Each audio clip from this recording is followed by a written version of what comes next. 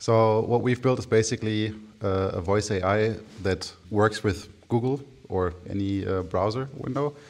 We have it working in the backend with voice, but also we have it working as a front end right now. So if we give it a simple task like log into GitHub, but you can actually ask it anything, it will automatically figure out itself which browser to use, which field to use, and navigate Google itself to log in.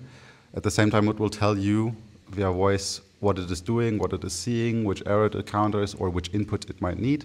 For example, now it will ask us for a username and password because we don't have it saved currently. And I can just type it in myself, log in, and then give it a new task of what it should do. Some use cases that I think are useful are, for example, a crawler on LinkedIn, because LinkedIn is notorious for fixing AI in the background, so you can't crawl their website. But with this, it would technically work the same as you would get information